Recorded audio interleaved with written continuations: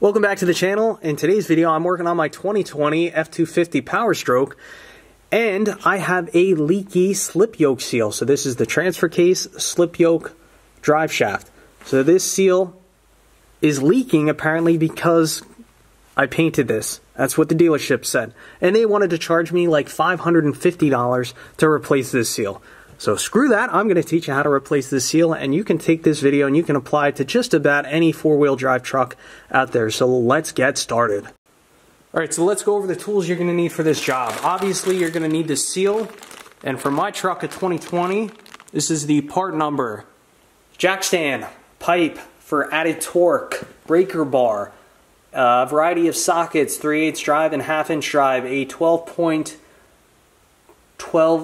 socket, a couple different breaker bars, Loctite, a paint marker, flashlight, paper towel, syringe to fill up the transfer case, some axle lubricant, seal puller, gloves, hammer, Mercon LV, and you're just going to need a bunch of different tricks to get this job done. First things first, chock your front tires. And also, go in the truck and apply the emergency brake.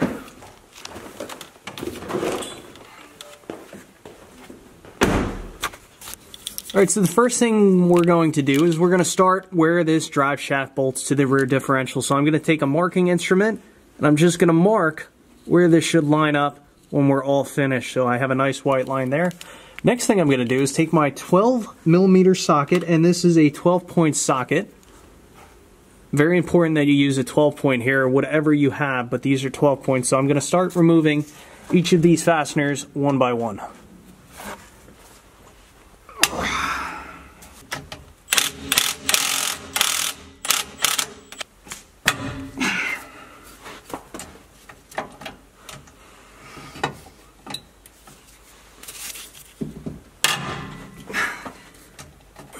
Alright, so a little tech tip, you are going to need a breaker bar for this.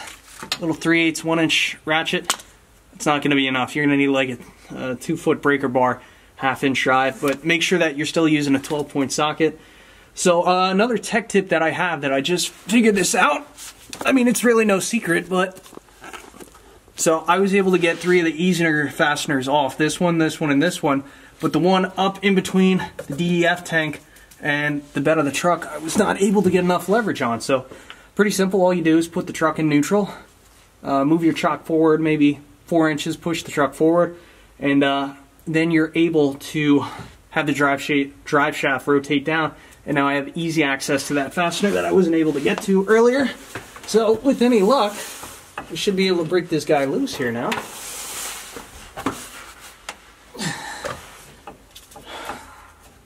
And I just felt it give way a little bit.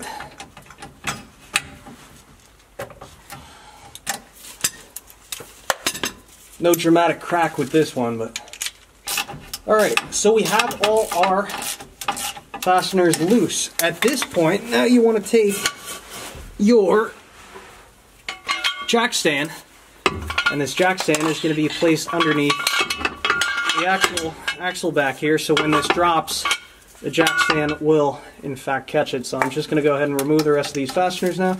It should take a minute or two.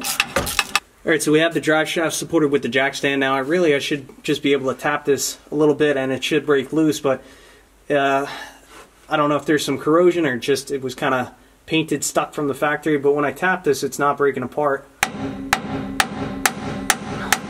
So in that case, I'm just going to utilize a pry bar, try and pry this sucker off. Need a little bit there. There we go. Okay.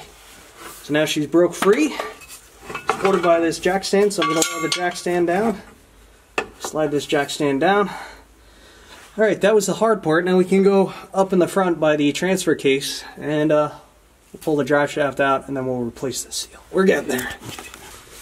Now, the reason the dealership denied this as a warranty repair was because I painted this shaft. So I'm going to take some sandpaper, and I'm going to remove some of the paint. But I'm looking at this thing. I've been sanding a little bit here. I can see how much the rust sticks out.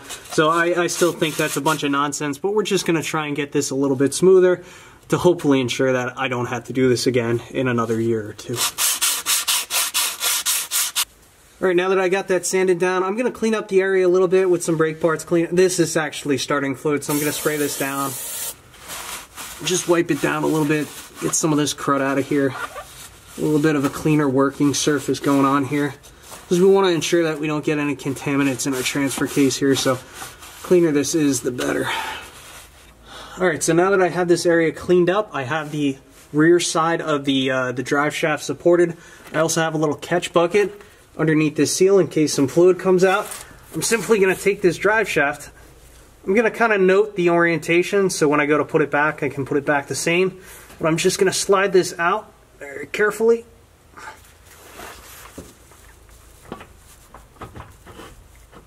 A little side-to-side wiggle helps. There we are. And I'm going to leave this right here. That's actually okay right there. So the next thing I need to do is I need to remove this seal, and I want to be very careful about how I do this because I don't want to damage anything. You definitely don't want to come in contact with these splines up here. I do have the seal puller, so I'm going to think about this for a second here and try and come up with the best method to pull this seal out of here. So I've studied this for a little while now, and if you take your puller and you try and come in here on the side, you may score this spline shaft a little bit. So I really don't know what the best way to do this is. There's probably a special tool that Ford makes that I don't have. So I think what I'm going to do is I'm just going to come in from the side right here, and I'm just going to carefully dig my way in and just start pulling this thing apart piece by piece.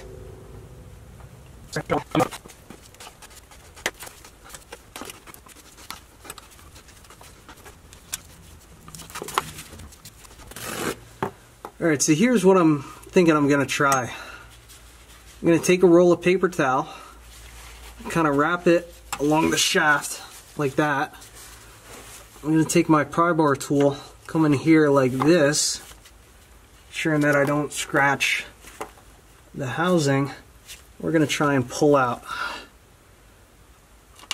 Oh yeah. This actually is working. Oh, beautiful. Got my catch bucket. Yeah, that worked out very well. So the paper towel protected the splines on the shaft, and with this tool, I'll show you where I hooked on. So with this tool, there's actually like a metal ring in the middle of this this seal. So I just came in here like so, and I don't know if you can see, you can actually see a little bulge right there where this hook really dug in, but this was the proper tool. No scoring or damage to the housing. Just when you're doing this, just be careful with your seal puller that you don't come in here and hook this housing, because that would not be good. Don't want to damage that aluminum.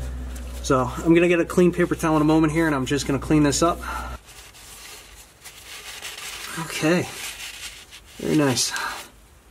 Just going to stick my head up here and take a quick peek. Ford wanted $550 for this repair. Go F yourself, Ford. Alright, it's a bit of a mess down here, but I am ready to install the new seal. So here's the new seal. And I guess the question is, how am I going to drive it on? Well, first things first, I'm just going to take a little bit of axle grease, and I'm going to lubricate this to ensure that this slides on nice and easy. A little bit of lube. So I guess the question is, how am I going to press that on? Well, I don't have a socket big enough to go over this, and I don't have probably the special tool from Ford to get that sucker on there. So let me show you what I do have. So you know that industrial plastic wrap? Well, I have a roll of that stuff, and the cardboard is just a little, well, it'll work. It's about the right diameter to punch this in, and the nice thing about the cardboard is it's not going to damage the gasket. So just a round piece of cardboard. And then I'm also going to be using, this is a shim from the clutch packs in a Ford 8.8 differential. So that's just going to spread my striking force out over this seal, and just a ball peen hammer. So I'm going to just carefully go around in a circle here, and I can see this thing's pressing in pretty nice so far. Just trying to do this evenly. Gonna take this off, take a quick look. Yeah, so we're about halfway there. It's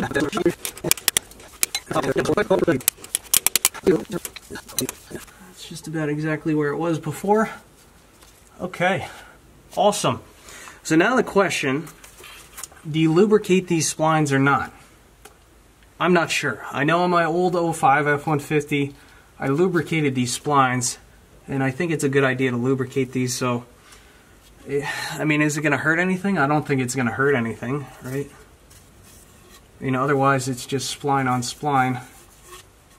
I definitely think it's not a bad idea to lubricate these. So you know what I'm going to do?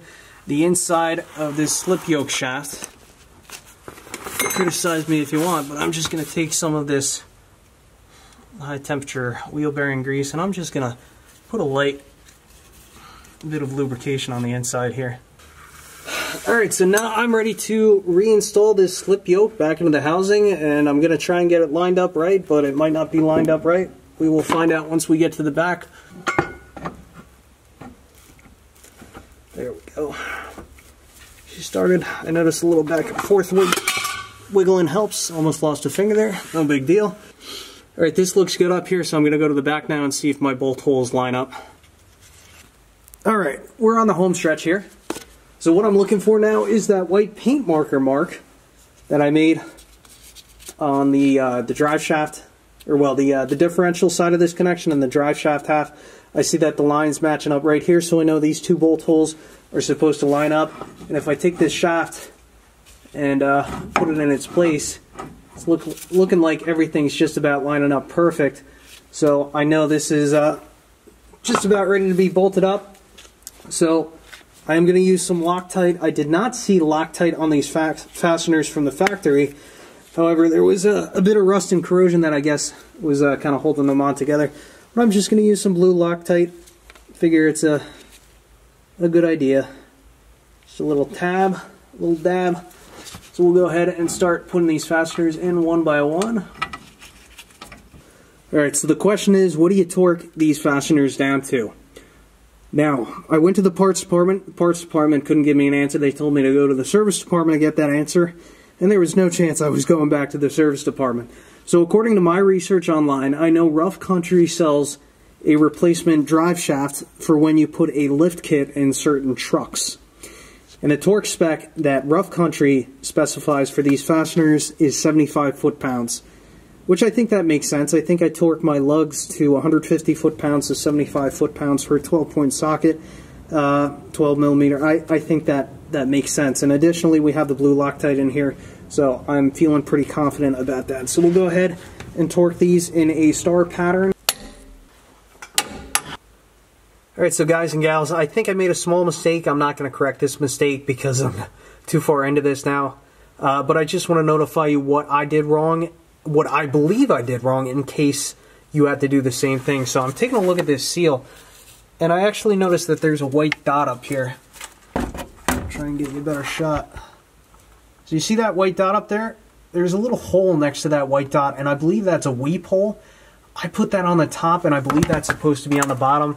And I think, you know, of course I don't have access to forward service tech information, but I believe that weep hole's supposed to be down here in case any water gets in this seal. That way it can weep out right there. So I suppose I could always put a hole right there, but I don't think I'm going to have any water intrusion in here.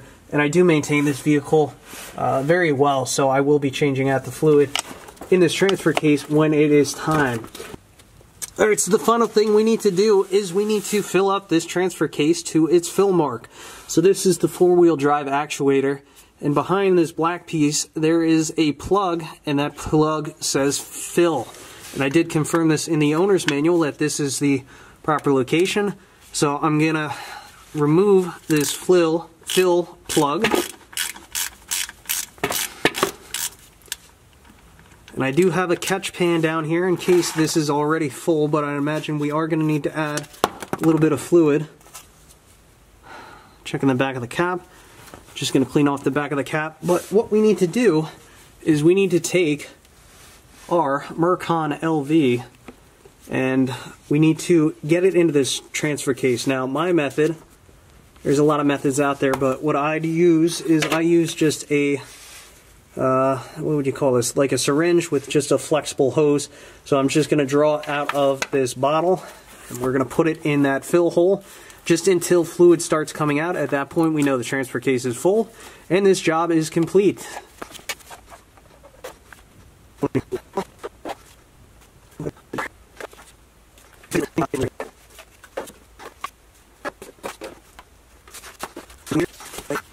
See, I'm getting that fresh flow there, so I know we are definitely filled up. We will reinstall this plug. I always like to go counterclockwise until I hear a click, and I go forward. I don't have the torque spec for this plug. It doesn't need much. I'm going to stop right there. But I guess maybe 20 foot-pounds is what I put on it, something like that. You know, it's already at the fill line, so this is just ensuring that, you know, nothing gets out. Now, if you want, you could clean up the leaky oil you have on your transfer case. However, I live in the Northeast, and I actually like to leave this oil on here. I'm not going to take brake parts cleaner and clean this up. The only reason I would clean this off is if I was trying to determine if I found a leak, or if there was a significant amount on the housing. But, you know, I'm able to remove all the loose drippy stuff, and I'm going to leave the rest of this on here because this is actually corrosion inhibitor. Helps to prevent corrosion, so I'm going to leave this right on here. Well, that's it for this job. This is a good repair. I'm going to check the torque on those bolts later on this week, and that's it for today's video. Thanks for watching, and I'll see you on the next one.